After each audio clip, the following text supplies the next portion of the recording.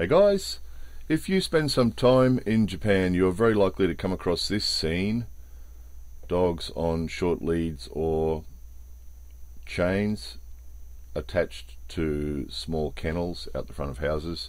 So of course there's not a lot of spare space in Japan, so usually houses don't have much in the way of gardens and usually don't have fences.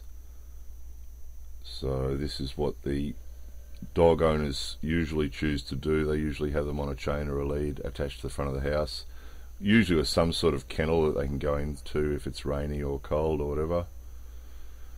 So here's a place where they obviously do have a bit of garden. This is out in the countryside, but even still they don't have a fence, so again they've got the dog chained to the kennel.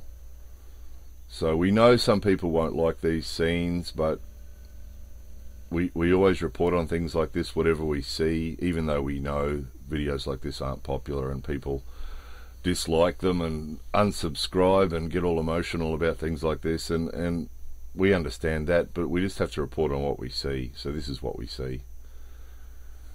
So quite common, the short leads and the short collars again. I mean, obviously they're fed well and so on, but it is disturbing, isn't it, to see dogs that can't run around, sort of stuck in a small space. And people are busy, of course, too, so they don't always get a chance to walk them, which is sort of sad too. This guy's on a short line. He actually doesn't have a bad life though. He's outside a temple, and so he gets a lot of attention from people all day long. This guy usually is outside on a lead, but at night they bring him in and put him in the genkan. So he's just inside the door.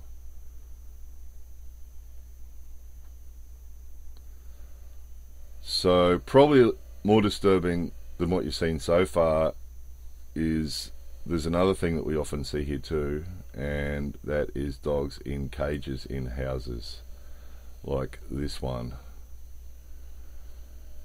And it's hard to explain. It seems that because this is sort of seen as normal in Japan, Japanese people don't give it much thought.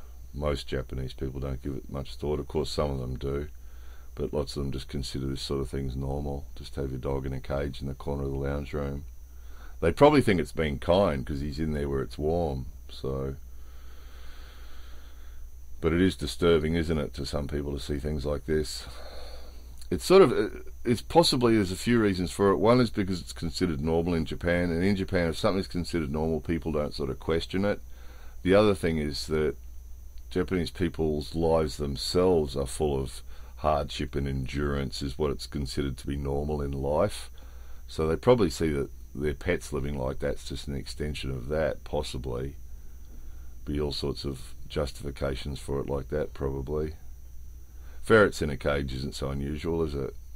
But of course this is in a shop too. In all fairness, that's actually in a shop. Just wanted to show you the ferrets, really. But we'll continue on with some probably a little bit more heartening stuff. Here's an old guy walking his cat.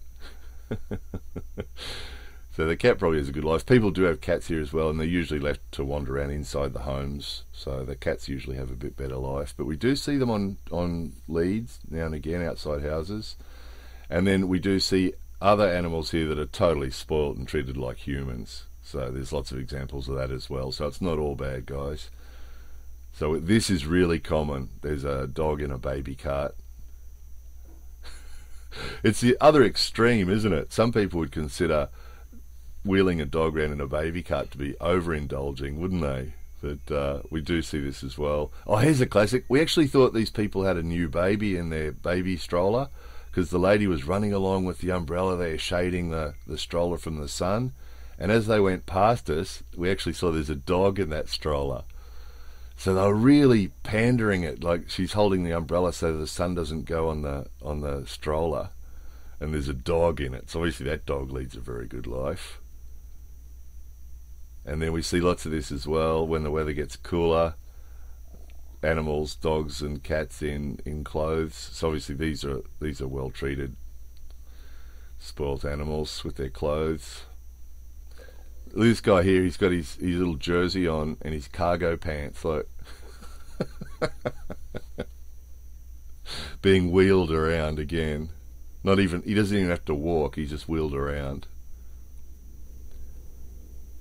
So that's the other side of it too, of course. There's a whole variety, the whole spectrum. And this is a pet shop, and this is all animal clothes. So you'll see both if you come to Japan, and that's all we want to do with these videos. We just want to show you what you would see if you came to Japan. So there's sports jersey clothes for pets, and a net from to play soccer. So yeah, that's all we want to do. Just want to show you, if you come to Japan, this is what you'll see. You'll see the whole spectrum of how animals are treated in Japan. We know those first images are disturbing, but again, we just want to show you what we see. And then we showed you the other more positive images to show it's not all bad. This is out in the countryside. This is the farmer's dog running around in amongst the rice fields. Anyway, there it was, the good, the bad, and the ugly. More videos coming soon.